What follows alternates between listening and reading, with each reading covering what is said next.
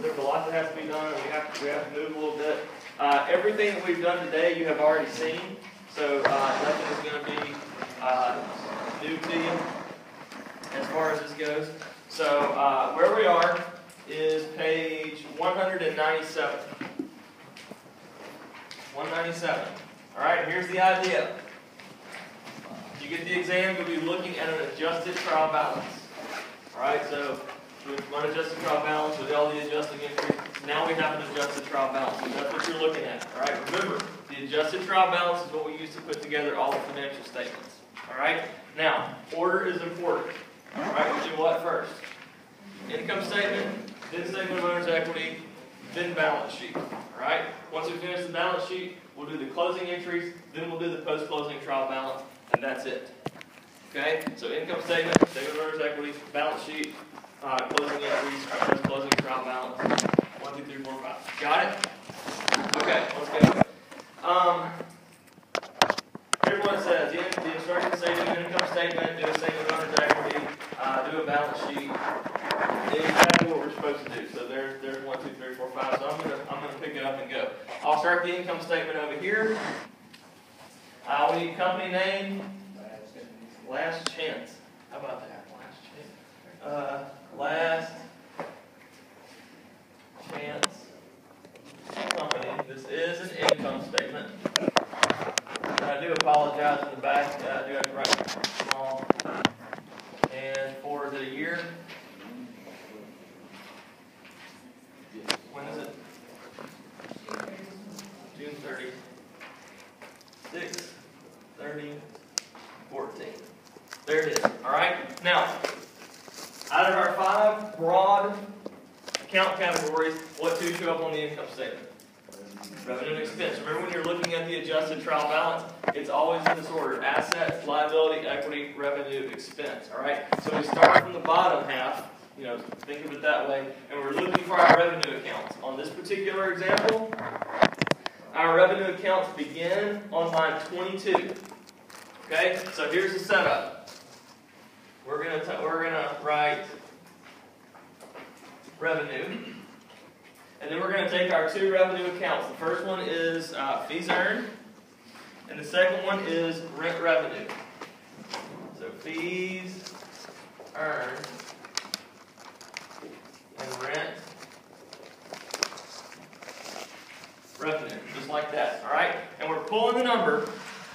Go all the way out to the last 2 columns, and those are the numbers we need. So at this point, ignore everything else. On the test, I'll give you 2 columns. Okay, it'll be the adjusted numbers. But on this example, where they give you 3 columns there, or the 6 columns with 3 different categories, we need the one all the way out to the end, the adjusted numbers. So for fees earned, it's $283,750. And if you're ahead of me, get this subtotal ready. $283,750. Rent revenue is $3,000. That's easy. $3,000. So total revenue is $286,750. All right, that takes care of the revenue section. Now, once we got revenue done, we move to expenses, so we just write expenses. And on your exam, I'm not going to have this many expenses. This is a little bit of overkill on the expense thing, so we got a lot to list here.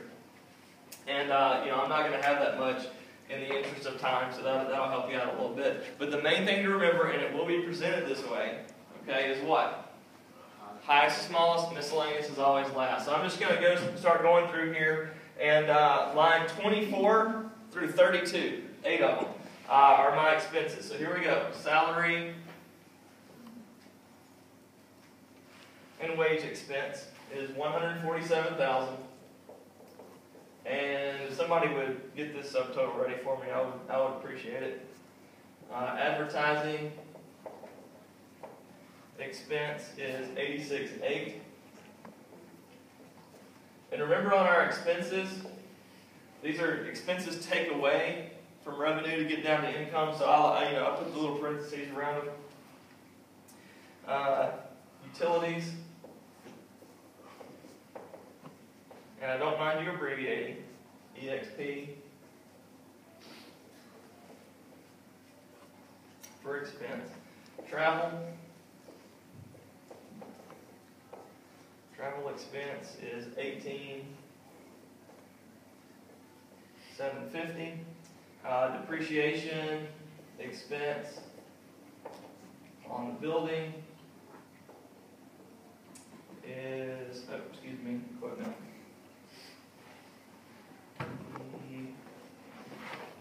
Equipment is $45.50.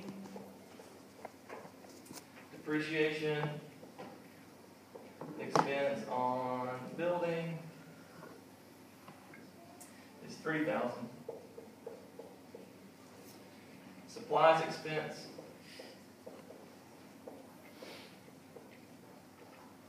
is $1,500, almost there. Insurance expense is $1,300, and miscellaneous expense is $5,875. All right, now once I have everything listed, I'll do total expenses. Okay, and what am I going to do with total expenses? Add that line up right down there. Okay, and my total is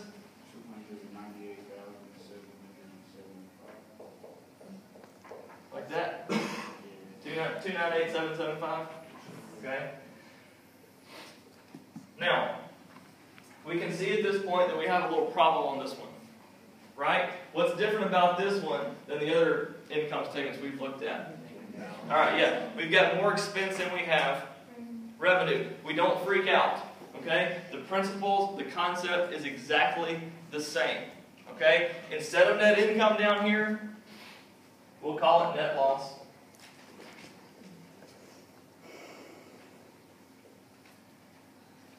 And we'll take this number, subtract that number. 12,025. Thank you. And we get minus 12,025. Okay? So, if you get on the exam and it works out to be a net loss, nothing really changes. Okay? We still list all the revenue, we list all the expenses. We take this number, subtract this number, we just have a negative number. That's perfectly okay. It happens to businesses all the time. Okay? Now we can't have a bunch of those stacked on top of each other, but it does happen. Okay? So there's an example of a net loss. I just don't want you to panic and freak out if you get a negative number on the test. You're thinking, oh, this can't happen. It can. It's okay. There's your example. Okay? So, income statement's done. The next thing we have to do is statement of owner's equity. So, last chance.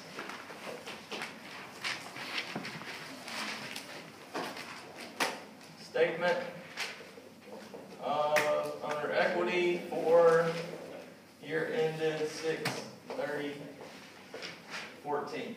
All right, now remember, on your statement of owner's equity, I'm going to have 5 boxes for you. Okay, you'll see 5 boxes and then 5 boxes for numbers.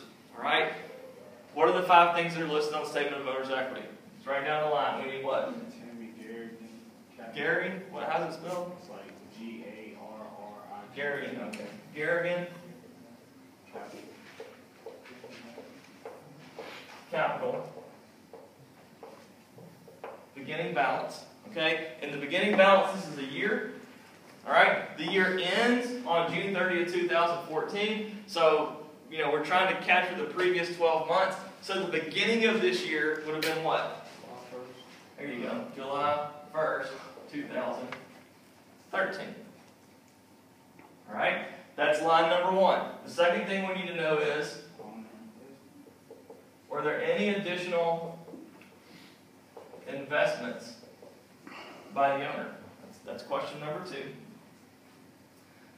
The third thing is typically net income. In this case, though, we have what? We have net loss. Okay? So we'll subtract out net loss.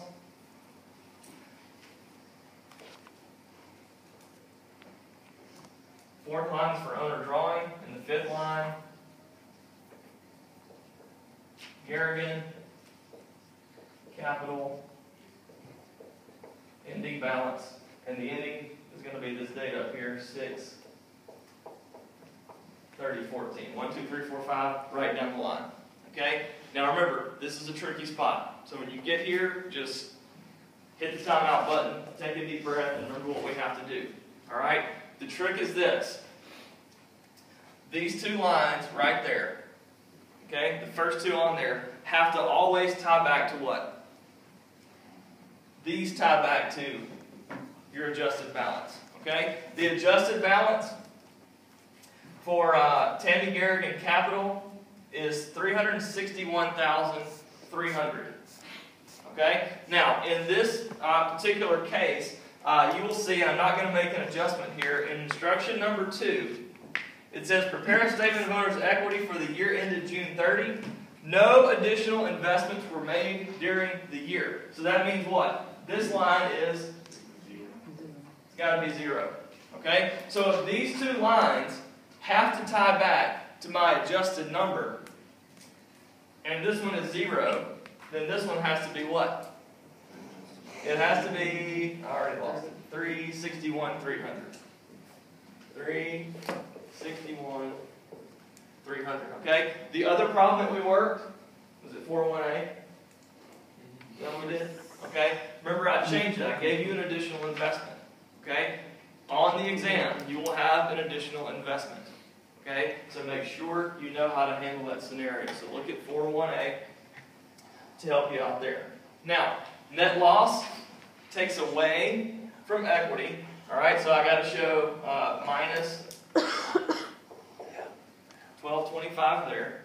Okay? Where did I get that number? Pulled it straight from the income statement. So I want to do the income statement first, then the statement of owner's equity. Pull that number straight from the income statement. Owner drawing, where am I going to get that number? We got to go back to the adjusted trial balance. And Tammy Garrigan, this is line 21 on there. Tammy Garrigan drawing is $20,000. And remember, that's taking money out of the company. Alright, so here we go. Once we get to this point, we're ready to add, or subtract in this case. Minus 20,000 gives me 329. 275. Now this number is important because it's going to show up where? It's going to show up over here on the balance sheet. Okay? Alright, so income statement done. Statement of owner's equity is done. We feel okay? What do you do with additional investments in this addition? Alright, if there's say there was an additional investment of $10,000, okay? Remember, I need these two lines to tie back to that number in there, which is this one. Okay? So what it would look like is this. Don't write this, I'm just showing DJ. Alright? We would say, alright, if you read the instructions that there was an additional investment of $10,000, you'd have that and that. Okay? These have to tie back to that number. Okay? Does that make sense? Yeah. Okay. Alright. Balance sheet. Last chance. Balance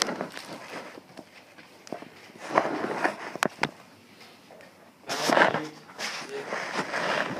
6/30/14. Remember, when you're doing your date for your balance sheet, it's just the date. There's no 4-year ended on the balance sheet. And I'm going to have 3 broad categories: assets,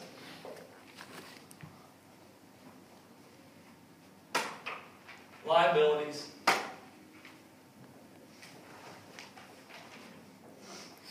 and equity. And I'm going to give you a little help on this. Remember, on current assets, we divide them into current assets and property, plant, and equipment. Alright? So, when you flip over to the page where you're going to do the balance sheet, you will have this framework set up. All right, it'll look something like this. I think I have total current assets, and but you'll have the general framework. Okay, you'll get the idea of where I want you to place things. All right, so you'll kind of be looking at something like that right there. You'll be looking at 3 blank lines at the top. That's for your title. Okay, so make sure you know how to handle that. But this will kind of be your starting point as far as the balance sheet goes. All right, and it's pretty simple.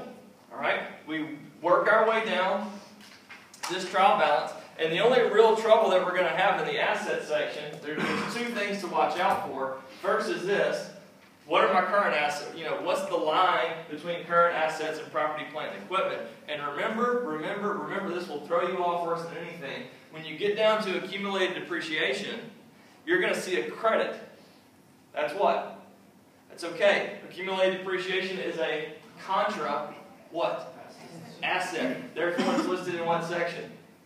Asset. Do not go over here in the liability section and list accumulated depreciation. Okay? It doesn't go there. I know it has a credit balance. It's fine. Okay? It goes in the asset section. So here we go. First thing is cash. Cash. Accounts receivable. Prepaid insurance. Supplies.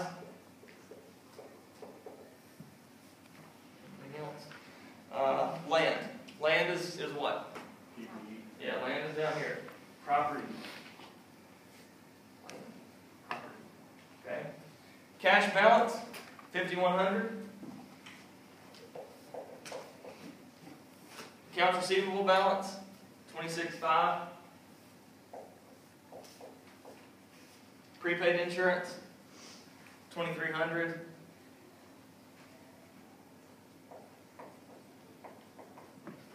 Supplies, $525.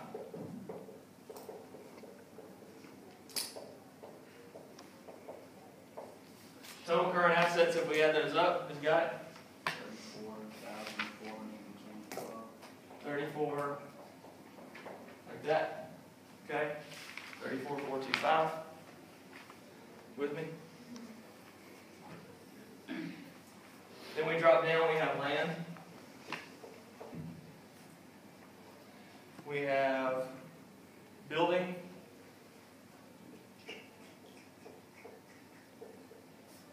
We have accumulated depreciation on said building. We have equipment and accumulated depreciation on the equipment. Okay, those are my 5 assets.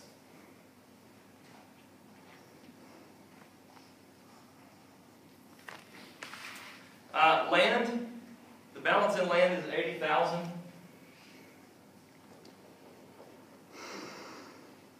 Building is $340,000. The accumulated depreciation on the building, remember, contra asset, okay, so it's got to be shown that way, is $193,000. The way that we show this, we put it in parentheses, just like that.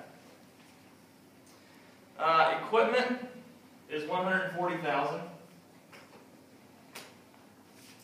Accumulated depreciation on the equipment is $59,000.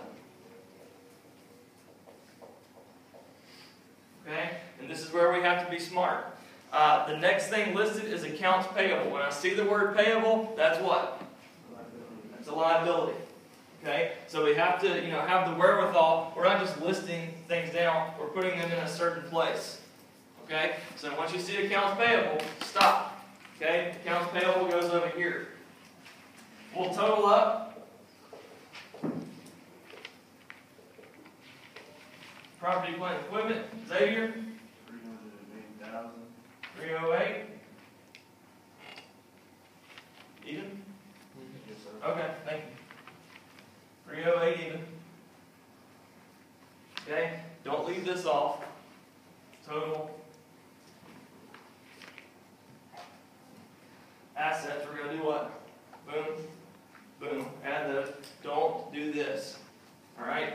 Don't add up all these, add that, add up all these, and that. You're going to double count. Okay? So make sure at this point that you only grab what? Only grab those subtotals, okay? And the amount? 342.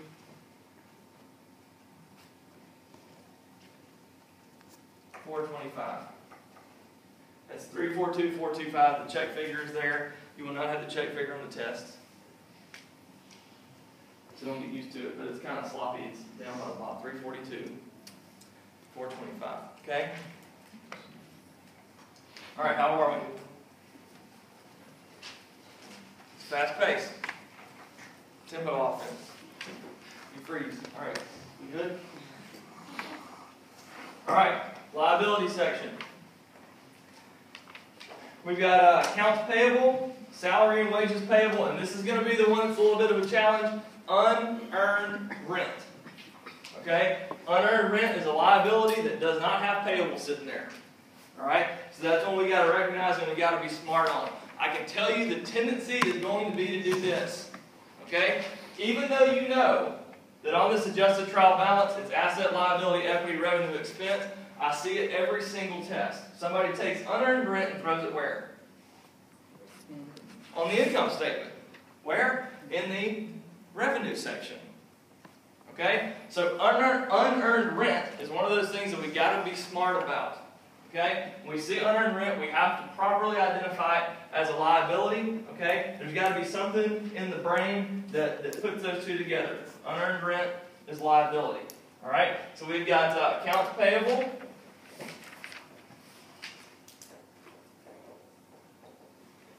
Salary and wages payable. And unearned rent. Okay? So if I can identify where they go, it's just a matter of pulling that number off of the adjusted trial balance. Accounts payable is $9,750. Salary and wages payable is $1,900. Unearned rent is $1,500.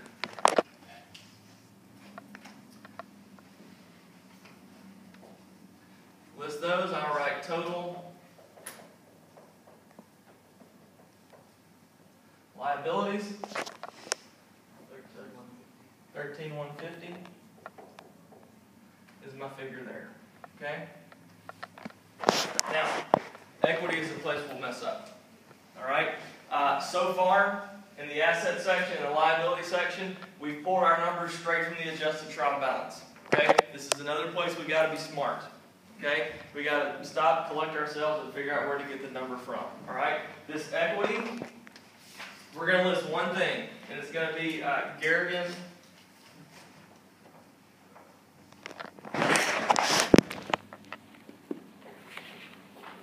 Capital. This figure is going to come from where? Statement of owner's equity. Alright, so go back to statement of owner's equity and get 329,275. Then we'll get total liability and owner equity. Okay, we'll add these two up, cross our fingers, hope it matches total assets. Looks like this one's going to 342, 425. Okay?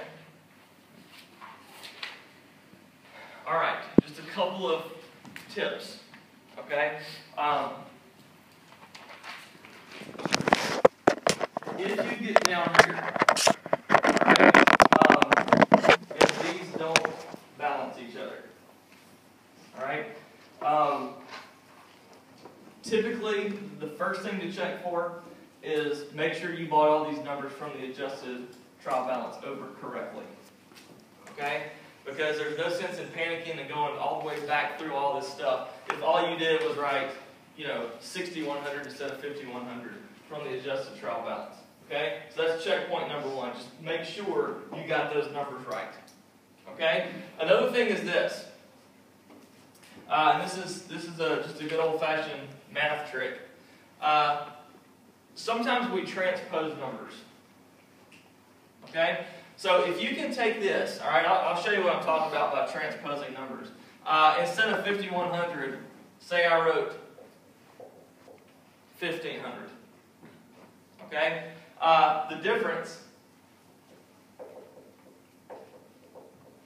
in those two numbers is 3,600.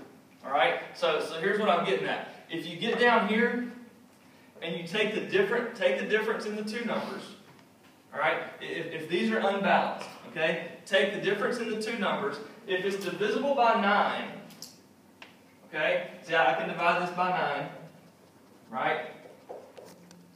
And get 400. Okay? If the number is divisible by 9, the difference, you transpose the number.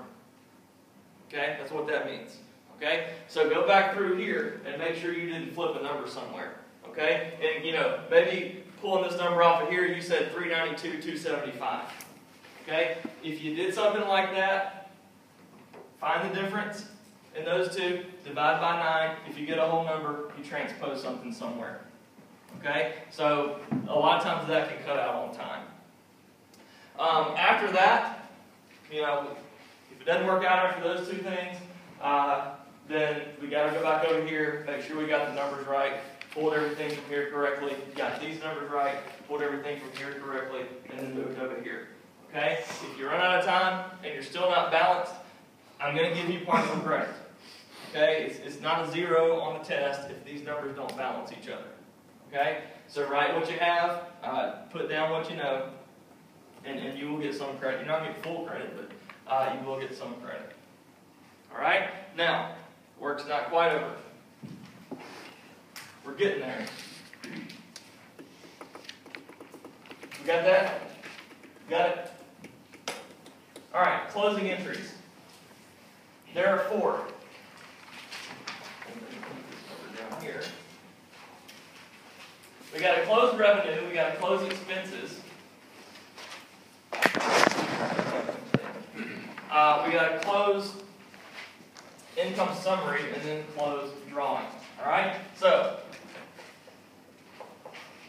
on 6/32/14, alright? The entry to close revenue, we're doing what? We're just zeroing out all the revenue accounts. Okay? So very simple. To zero out a revenue account, we have to debit revenue and we credit what? Remember?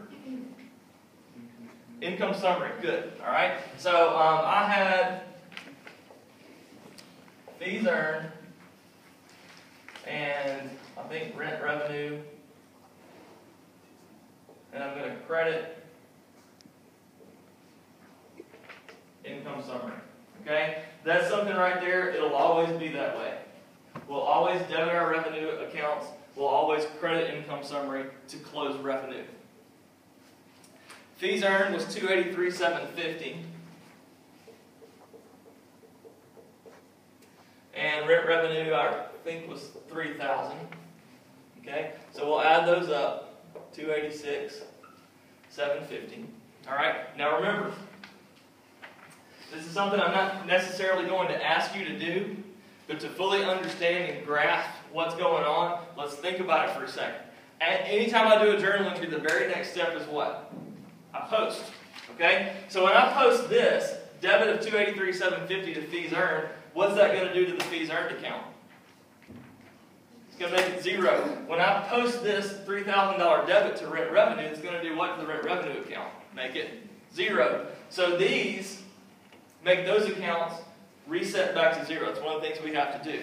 Okay? Income summary, we haven't dealt with yet. Alright? So here's what income summary is going to look like over here. Income summary, I have a $286,750 on the credit side. Okay? That is my entry to close revenue. That's all you do. Alright? Next thing I do is what? Remember, read, R-A-I-D, close expenses. Expenses have normal debit balances, therefore to close them, make them go to 0, I've got to do what to my expenses? I've got to credit my expenses. Alright, so again, I'll cut you a little bit of slack here. You can just do total expenses on that one. You can summarize. You can say total expenses just like that, and I'll be perfectly fine with it. Or my total expenses. Got it? I can figure it out right quick.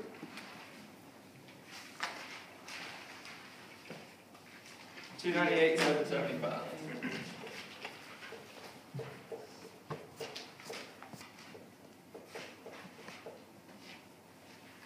All right. Now again, let's think about this. What is this going to do? Now remember, I'm summarizing every expense account in one line.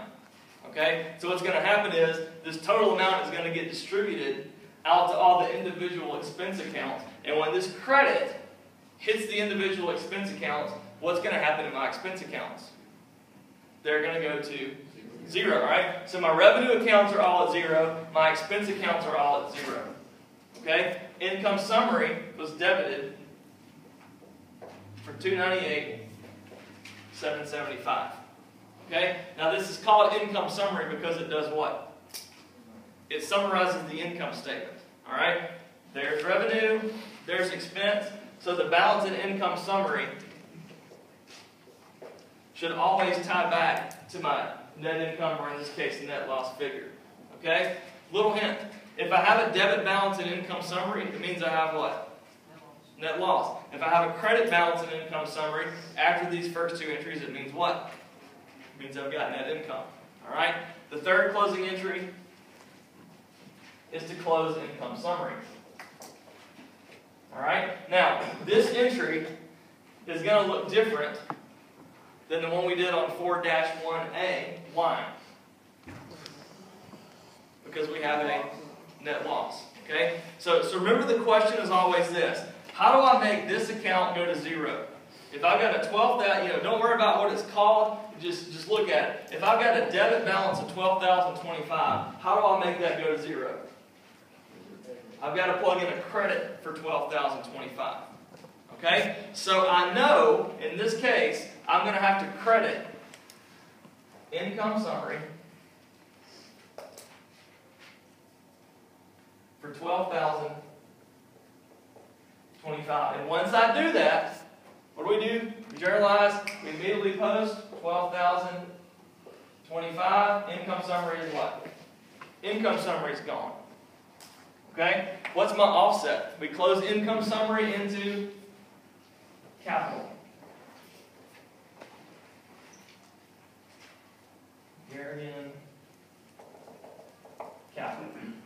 $12,025. Now here we are debiting an equity account. Does that make sense in this case?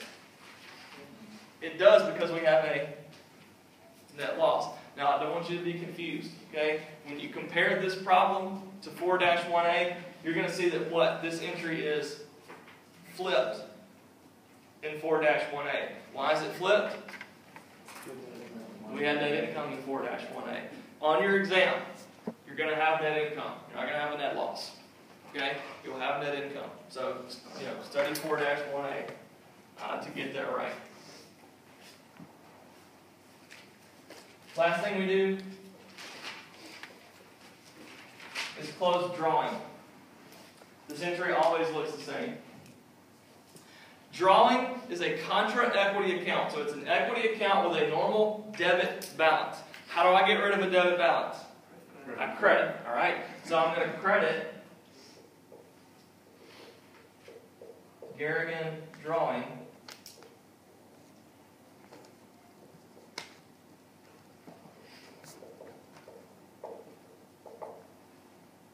and debit Garrigan capital.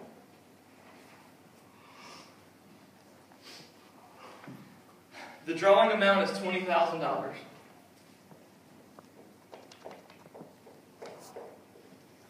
just like that. And what happened to the drawing account? It's gone. Okay? So all my revenue accounts are gone. All my expense accounts are gone. Income summary is gone. And now drawing is gone. Okay? All those have zero balances. Okay? So I'm finally here. Last chance. Post-closing trial balance. 630.14. What shows up on the post-closing trial balance?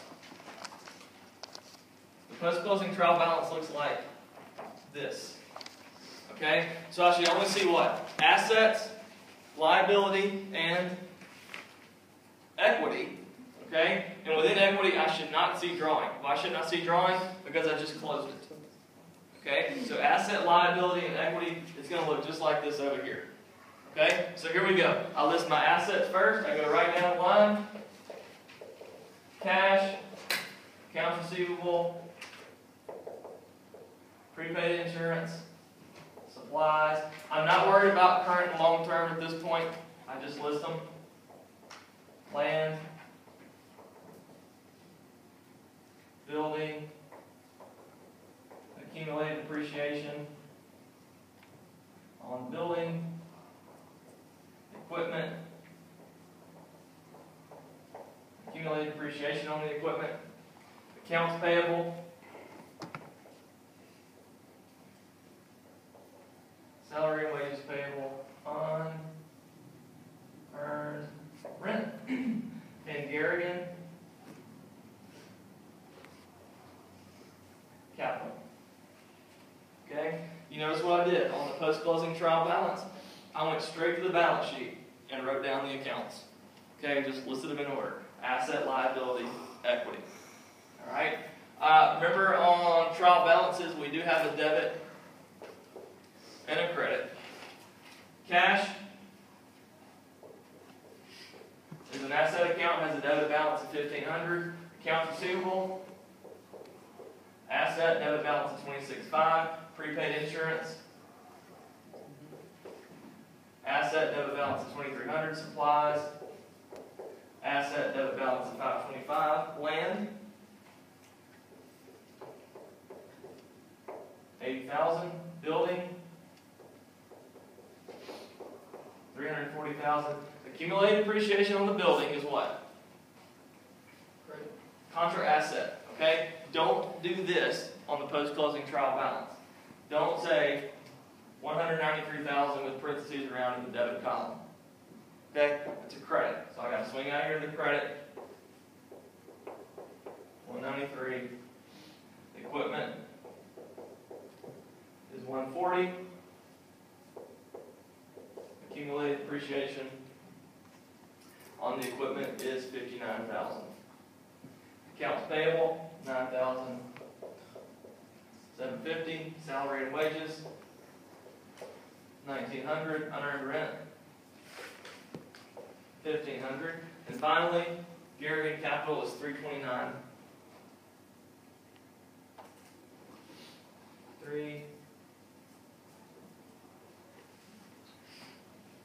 $29,275. Okay?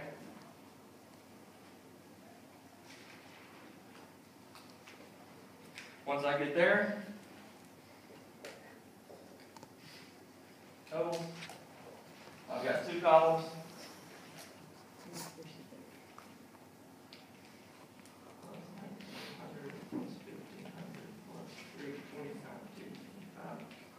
$594.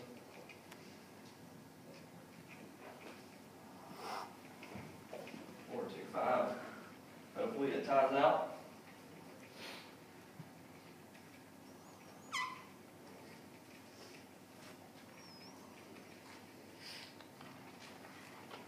Did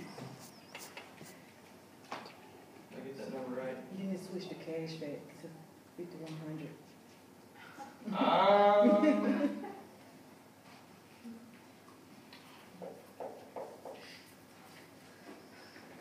Beautiful. Thank you. Did I get it? Okay.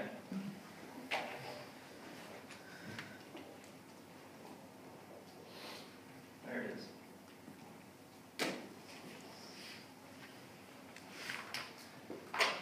All right.